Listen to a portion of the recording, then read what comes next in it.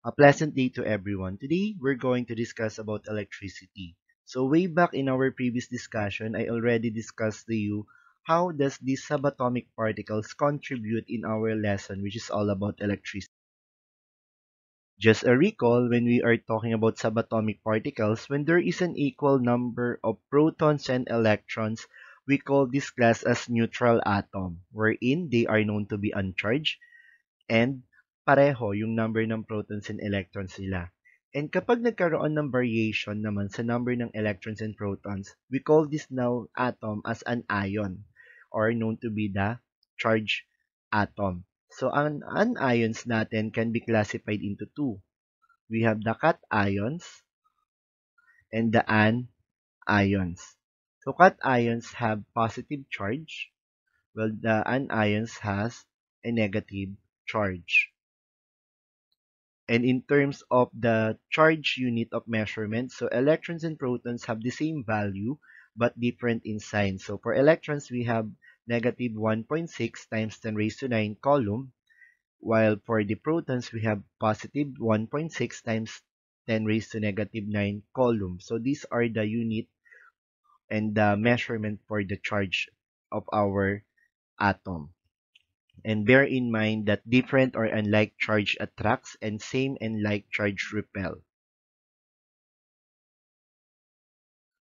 On how to transfer electric charge, so meron tayong different ways. So una is charging by rubbing. So pag pinag-usapan ng charging by rubbing, we have here when two materials are rubbed against each other, electrons are transferred from one another. So one loses electrons while the other one gains electrons. So these are examples na ginagawa natin in everyday life that shows the transfer of electrons by direct contact. And these are the materials that can be used to do this direct contact charging. Yan. I have here four sets of pictures. So let's try to analyze it. So I have here the copper wire, a pan, pendant, and the mittens. So which of the four doesn't belong to the group? If your answer is the kitchen mittens, you are correct. Because the other three, the copper wire, yung pan, and the pendant, they are known to be conductors. So pag sinabing conductors, these are the materials that allow the electricity to flow. Okay, let's have another sets of pictures. So we have the slippers, the gold bars, the table, and the jacket. So which of the four image doesn't belong to the group? If your answer is gold, you are correct because the other three are known to be insulators. Insulators are materials which doesn't allow the flow of electrons. Kaya tayo hindi nakukuryente minsan kasi yung ibang materials na ginagamit natin ay insulated or nababalutan ng mga insulating material. So aside doon sa dalawang first two materials that we have, which is the conductor and insulators, we can transfer electrons based on the type of materials are known to be the electron affinity. So conductors allows the flow of electrons so wala siyang hinihindian. So all of the metallic elements are examples of conductors. Another is insulators. When we are talking about insulators, these are the materials which doesn't allow the flow of electrons like rubber, plastic, paper, glass, and air. And semiconductors naman, these are may or may not allow the flow of electrons. And for the conductors, we have here the no resistance to the flow of electric charge at very low temperature. Example of this is the ceramic and the copper oxide. Just a trivia, most of our electronic gadgets nowadays compose of semiconducting materials because it allows some of the electrons to flow on it and at the same time it breaks or doesn't allow the other electrons to flow on that certain gadgets or electronic devices. Okay, I have here the image of ohm, amp, and volt. So these are the main three special characters in our Ohm's law. So when we are talking about Ohm's law, you have here volts, which is for the voltage. So as you can see, what is volt trying to do with ampere? So siya yung tumutulak. So voltage is the one responsible in pressing or allowing the flow of electrons to flow on that certain cord or wirings. Well, si ohms naman, siya yung tinatawag nating resistors or mga resistance. Resistance or capital R, which is a symbol of ohm. So, for voltage, we have V. Yan. So, nire-resist niya yung flow ng too much electricity doon sa mga wirings. Kasi nga, gaya ng sabi ko sa inyo kanina, hindi pwedeng lahat ng electrons ay mag-flow ng sabay-sabay. So, kailangan natin ng mga resistors sa mga gadgets natin. And si ampere naman, since it is being pushed by the voltage, so we can say this is the current that is flowing. That makes the materials that we have like cell phones or the other gadgets that we have like televisions to work. So, it is the one responsible to the flow of electricity to our household devices. So, I is for the current, and it has a unit of A, which is the ampere. So, let's identify first the different electrical quantities and let's be familiarized with them. So, first we have the current. So, our current are known to be the flow of charges or electrons in specific direction. So, ito yung responsible kung saan gumagana yung mga appliances natin. And it is measured by ampere and it is coined after Andre Marie Ampere. And aside from it, we can solve that current using this formula, which is Q over T, wherein your Q is the charge, whether it is positive or negative, and the unit of it is coulomb, and your T is your time, which is in second. So there are two kinds of flow of current. So we have the alternating current and the direct current. So based on the definition, when we are talking about alternating current, so these are the current periodically reverses its direction, as you can see in this picture. While the direct current, so current continues to flow at the same direction. Second, we have voltage. So si voltage naman, siya yung electric pressure that causes the current to flow and also known to be electromotive force or potential difference. So pag nakita niyo yung term na electromotive force or potential difference, it is also the same with voltage. And other formula for voltage, aside from the Ohm's law, you can use V is equal to your work done over your charge. So therefore, the unit of measurement, since your W is work, so that is in joule, and your Q is your charge, so that is in coulomb. So therefore, we can say that the unit for voltage can be joule per coulomb also. And measured in voltage after Alessandro Volta. So si Alessandro Volta yung responsible din sa unit ng voltage natin. The third electrical quantities that you must remember is the resistance. Resistance is the opposition of the materials to current and it's represented by the symbol R. The unit for resistance is ohm after George Simon Ohm. What are the factors that we must consider in terms of the amount of resistance? First, we have the length. Here the description that the longer the conductor, the greater the resistance. And in terms of the cross-sectional area, the larger the cross-sectional area or the thickness of the conductor, the less resistance it has to the charge flow. Third is the type of materials. Generally, measure of the resistance and the substance is resistivity or the rho in Greek term. And temperature is the greater molecular motion that tend to produce a higher resistance. So, meaning to say, mas mainit, so mas mataas ang resistance compared if it is colder. Okay, some trivia. Human bodies resist when the skin is dry at 500,000 ohms, while when we are wet, or when the human body is wet, so we only resist with 100 ohms. And resistance can be solved using the formula rho times the length over the area. Ohm's law is coined after George Simon Ohm, wherein it shows the relationship among the fundamental electrical quantities of current, voltage, and resistance. So here are the formula for the Ohm's law. So for the Ohm's law, we can solve voltage by using the triangular formula wherein R times I is equal to the voltage. And for the resistance, you just divide voltage by the given current. And if the unknown is the current, which is the I, you just divide voltage to resistance. And aside from this, we can solve the unknown using the formula for power. So power can be solved in three different ways. If you want to use the current and voltage, or if the given is the current and voltage, you can use the current times the voltage. If the given quantities is the resistance and the current, you can use I squared times the resistance. And for the power to be solved using voltage and resistance, you use V squared over R. Let's try to solve some sample problems under Ohm's law.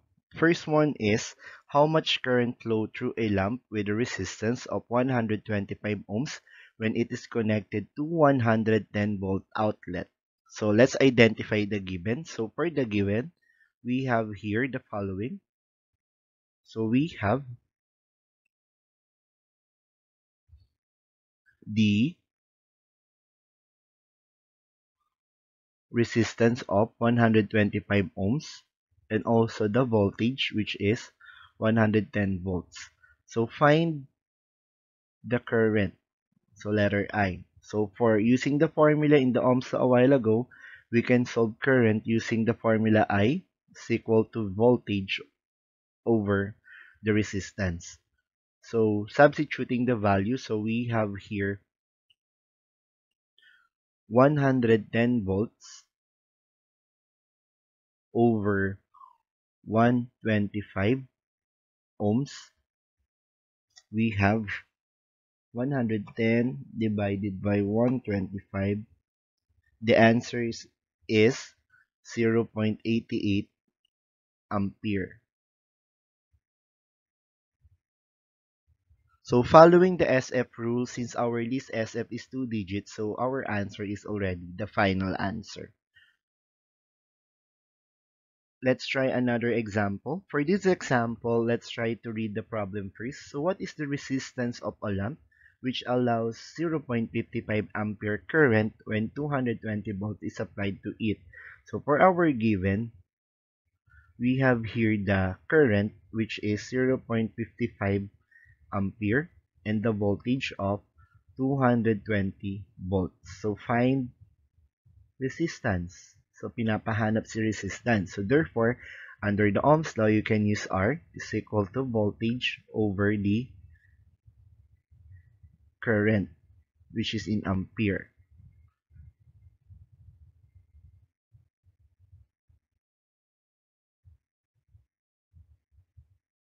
Okay, so we have here R is equal to V over R over I. So let's substitute. So we have here R. So we have 220 volts over 0.55 ampere. So simplifying this, we have 220 divided by 0.55, we have 400 ohms as our resistance. So that is the value for the resistance. But if we're going to follow the SF rule, since our list is 2SF, you can use the scientific notation form of your final answer. So R is equal to 4.0 times 10 raised to 2 ohms. So this will be your answer if you're going to follow the SF rule. So let's have example number 3. For example number 3, so what is the voltage of an electric hot plate which draws 8.5 ampere from the line when its hot resistance is 350 ohms? So here, let's identify the given. So our given here, we have the current, which is 8.5 ampere, and the resistance, which is 350 ohms. So find the voltage. So voltage is the unknown, so V is equal to I times the R. So substituting V times I, which is the current times the resistance, then 8.5 ampere times 350 ohms So your answer, your computed answer will be 2,975 volts. So this will be the answer for this. But following the SF rule to SF tayo, so therefore, your final answer will be 3.0 times 10 raised to 3 volts. So that will be your final answer.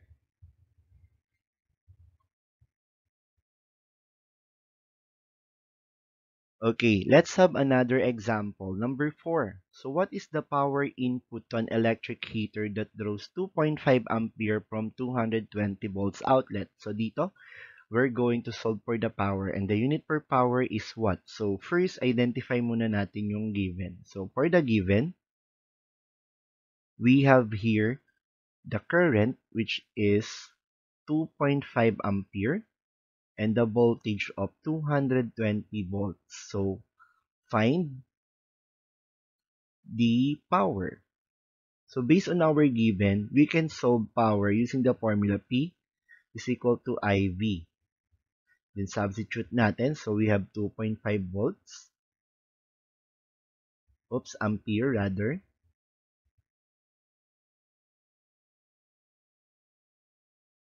Then multiply that by 220 volts.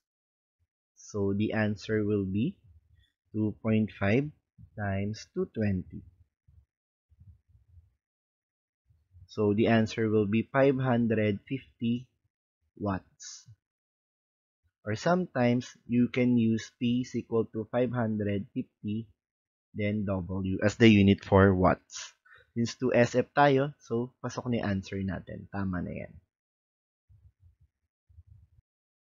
So for this example, the given will be power and the resistance. So therefore, let's try to read first the problem. So the power output of a heater is 450 watts. So how much current is flowing through it if it has a resistance of 130 ohms? So identify natin yung given. For the given, we have the following. So we have here the power, which is 450 watts, and our resistance of 130 ohms. So, pinapahanap dito ay yung current. So, therefore, find I. So, based on the formula, we can solve the current using the formula P is equal to I squared times R. But since we are looking for the current, so therefore, we're going to derive the formula. So, here, P is equal to I squared over R. Divide both sides first by R para makancel siya on this side. Yan. Then I squared is equal to your P over R. But since we're looking for the current, hindi naman yung squared niya. So we will extract yung square root on both sides. So your I now is equal to the square root of P over R. Substitute natin. So we have square root of 450 watts divided by 130 ohms. So 450 divided by 130, extract the square root. So the answer will be 1.86. So our current is equal to 1.86 ampere. And following the SF rule, our least SF in our given is 2SF. So therefore, our final answer will be 1.9 ampere.